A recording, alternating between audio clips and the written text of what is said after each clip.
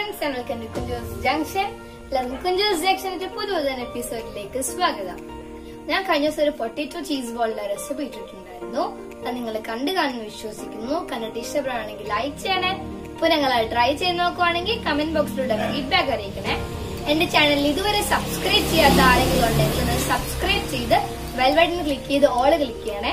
അപ്പോൾ ഇന്ന് ഞാൻ ഇവിടെ എത്തിക്കുന്നത് പറയുമ്പോൾ ഒരു മലബാറിൽ കൂടുതൽ കണ്ടുവരുന്ന ഒരു റെസിപ്പി ആയിട്ടാണ് എത്തിയിരിക്കുന്നത്. നിങ്ങൾക്ക് എന്താണെന്ന് അറിയണ്ടേ? എന്താന്ന് വെച്ചാൽ ഒരു കിളിക്കൂടിന്റെ റെസിപ്പി ആയിട്ടാണ് എത്തിയിരിക്കുന്നത്. കിളിക്കൂട് ഉണ്ടാക്കാൻ വളരെ എളുപ്പമാണ്. നമുക്ക് എന്നാ പിന്നെ ഇൻഗ്രീഡിയൻസിലേക്ക് കടന്നാലോ? നമുക്ക് ഇൻഗ്രീഡിയൻസിലേക്ക് പോകാം.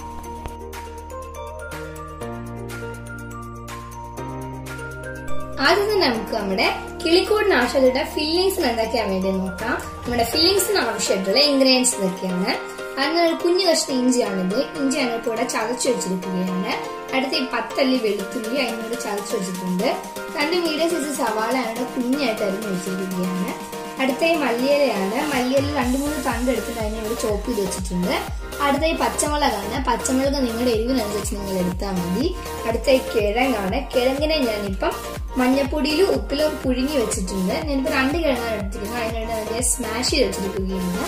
അടുത്ത ഈ മസാലപ്പൊടിയാണ്. മസാലപ്പൊടി നമുക്ക് 1/2 ടീസ്പൂൺ ആണ് ആവശ്യമുള്ളത്. അടുത്ത മഞ്ഞപ്പൊടി 1/4 ടീസ്പൂൺ. അടുത്ത ചിക്കൻ ആണ്. ചിക്കൻ ഇപ്പൊ 2-3 കഷ്ണം ചിക്കൻ എടുത്തിട്ട് ഇങ്ങനെ മഞ്ഞപ്പൊടിയിൽ ഉപ്പിലും ഒന്ന് വേവിച്ചിട്ട് മിക്സിൽ ചെറുതായിട്ടൊന്ന് അടിച്ചു വെച്ചിരിക്കുകയാണ്. ഇതൊക്കെയാണ് നമ്മുടെ ഫില്ലിങ്സിന് ആവശ്യമായിട്ടുള്ള ഇൻഗ്രീഡിയൻസ്. നമുക്കിനി ഇതിന്റെ കോട്ടിങ്ങിന് എന്തൊക്കെയാ വേണ്ടതെന്ന് നോക്കാം.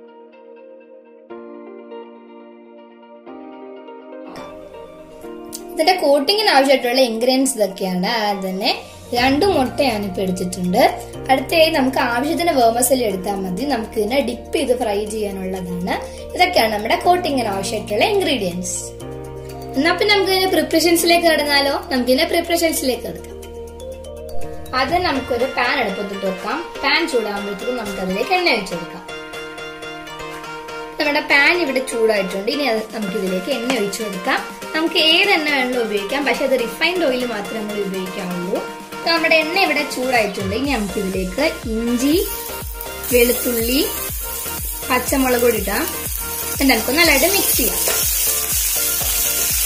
ഇതിന്റെ പച്ചമണം ഇപ്പൊ മാറിയിട്ടുണ്ട്. ഇനി നമുക്ക് ഇതിലേക്ക് നമ്മൾ മുമ്പേ റെഡിയാക്കി വെച്ച് സവാള ഇട്ട് കൊടുക്കാം.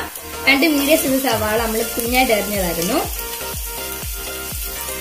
നമുക്ക് സവാളയും കൂടെ ചേർന്ന് നല്ലതായിട്ട് മിക്സ് ചെയ്യാം. നമ്മുടെ സവാള പെട്ടെന്ന് ഒന്ന് വാടാൻ വേണ്ടിയിട്ട് നമുക്ക് ഇതിലേക്ക് ശകലം ഉപ്പ് ചേർത്ത് കൊടുക്കാം. ഉപ്പോടെ ചേർത്ത് മിക്സ് ചെയ്തെടുക്കാം. നമ്മുടെ ഉള്ളി ഇപ്പം ഇവിടെ ഒരു ബ്രൗൺ കളർ ആയിട്ടുണ്ട്.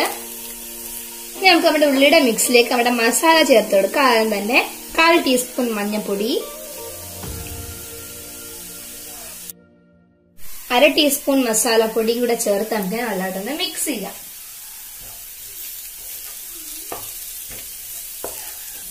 നമ്മുടെ മസാല ഉള്ളിലേക്ക് നല്ലതായിട്ട് ഇവിടെ മൂത്ത് വന്നിട്ടുണ്ട്. ഇനി ഇതിലേക്ക് നമ്മൾ മുമ്പേ ഇടയ്ക്ക് നമ്മുടെ ചിക്കൻ ആഡ് ചെയ്ത് കൊടുക്കാം. ചിക്കനോട് ചേർത്ത് നമുക്ക് നല്ലതായിട്ട് മിക്സ് ചെയ്യാം.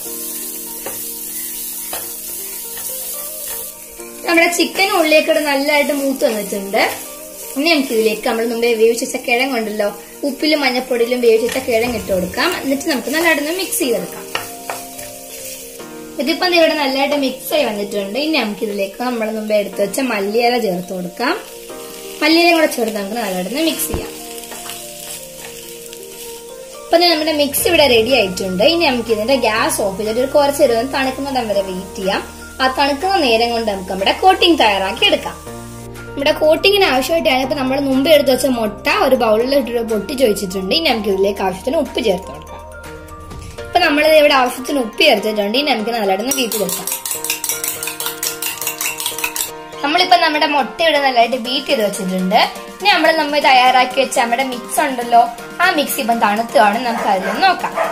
ഇപ്പൊ നമ്മുടെ മിക്സ് ഇവിടെ നല്ലതായിട്ട് തണുത്ത് വന്നിട്ടുണ്ട്. ഇനി നമുക്ക് ഓരോ ബോൾസ് ആക്കി എടുക്കണം. അപ്പൊ അതിനെ ബോൾസ് ആക്കാൻ ഇത് ചൂടായത് കൊണ്ട് എന്നെ കൊണ്ട് പറ്റാത്തതുകൊണ്ട് അമ്മയാണ് ഇന്ന് ചെയ്യുന്നത്. ഇനി നമ്മൾ ഓരോ ബോൾസ് ആക്കി എടുക്കണം.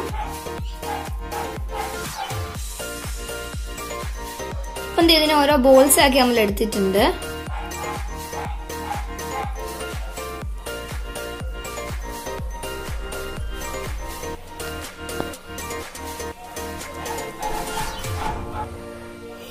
നമ്മളിപ്പം ബോള് പോലെ ആക്കിയിട്ട് ഇതിനിങ്ങനെ ഒന്ന് പരത്തിയെടുക്കണം. പരത്തിയതിനു ശേഷം നമുക്ക് ഇതിന് നടുക്കൊരു ഹോൾ ഉണ്ടാക്കണം, ഒരു കുഴി പോലെ. അപ്പം കുഴിക്ക് നമ്മളിപ്പോ യൂസ് ചെയ്യുന്ന ഒരു കപ്പാണ്. കപ്പ് യൂസ് ചെയ്തിട്ടാണ് നമ്മളെ നടുക്കൊന്ന് കുഴിക്കുന്നത്. ഇപ്പൊ നമ്മളിത് ആ സർക്കിളിന്റെ നടുക്കായിട്ട് കുഞ്ഞൊരു കുഴി ഉണ്ടാക്കിയിട്ടുണ്ട്. നമുക്കിനി ഇതേപോലെ ഓരോന്നിനെയും ചെയ്തെടുക്കാം. ഇപ്പൊ എന്താ അതിന്റെ നടുക്കായിട്ട് ചെറിയൊരു കുഴി പോലുണ്ട്.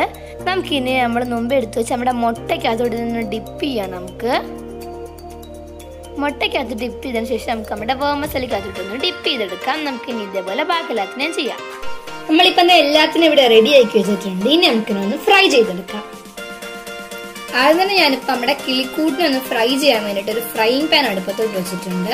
ഇനി നമുക്കതിലേക്ക് എണ്ണ ഒഴിച്ചു കൊടുക്കാം. നമ്മുടെ ഇപ്പൊ എണ്ണ ഇപ്പൊ ഇവിടെ ചൂടായി വരുന്നതേ ഉള്ളൂ, ഒന്ന് ചൂടാവട്ടെ. നമ്മുടെ എണ്ണ ഇപ്പൊ ഇവിടെ തിളച്ചിട്ടുണ്ട്. ഇത് എണ്ണ ചൂടായതുകൊണ്ട് ഞാനല്ല, അമ്മയാണ് ഇട്ട് തരുന്നത്. നമുക്ക് ഓരോന്നോരോന്നായിട്ടൊന്ന് ഫ്രൈ ചെയ്തെടുക്കാം. നമുക്കിനി ഇതേപോലെ ഓരോന്നിനെ ഇടാം. ഞാനിപ്പോ ഇവിടെ എല്ലാത്തിനും ഇട്ടിട്ടുണ്ട്. നമ്മൾ ഇതിനെ ലോ ഫ്ലെയിമിൽ വെച്ചിട്ട് വേണം ഒന്ന് ഫ്രൈ ചെയ്തെടുക്കേണ്ടത്. ഇപ്പൊ ഇതിന്റെ ഒരു സൈഡ് മൂത്തിട്ടുണ്ട്. ഇനി നമുക്കിതൊന്ന് തിരിച്ചിട്ട് കൊടുക്കാം.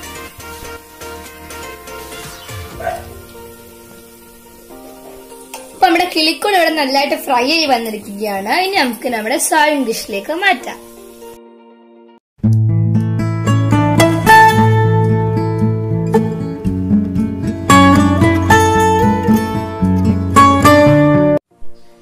കിളിക്കൂട് ഇവിടെ റെഡി ആയിരിക്കുകയാണ്. കിളിക്കൂടൊക്കെ അല്ലേ, അപ്പൊ അതിനൊരു മുട്ട വേണമല്ലോ. അപ്പൊ ഞാൻ അതിന്റെ മുകളിലായിട്ട് ഞാനിപ്പോ 2 കാടമുട്ട എടുത്ത് വെച്ചിട്ടുണ്ട്. അപ്പൊ നിങ്ങൾക്ക് എന്റെ റെസിപ്പി ഇഷ്ടപ്പെട്ടു എന്ന് വിശ്വസിക്കുന്നു. ഇഷ്ടപ്പെട്ടെങ്കിൽ ലൈക്ക് ചെയ്യണേ. നിങ്ങൾ ട്രൈ ചെയ്ത് നോക്കുവാണെങ്കിൽ കമന്റ് ബോക്സിലൂടെ ഫീഡ്ബാക്ക് അറിയിക്കണേ. അപ്പൊ നിങ്ങൾ എന്റെ ചാനൽ ഫസ്റ്റ് ടൈം ആണ് കാണുന്നെങ്കിൽ please like share and subscribe ചെയ്യുമ്പോൾ ബെൽ ബട്ടൺ ക്ലിക്ക് ചെയ്ത് ഓൾ ക്ലിക്ക് ചെയ്യണേ. എന്നാലും ഞാൻ നിങ്ങൾക്ക് നോട്ടിഫിക്കേഷൻസ് കിട്ടത്തുള്ളൂ. അടുത്ത വീഡിയോ വരുന്നവരെ it's me Badra signing off.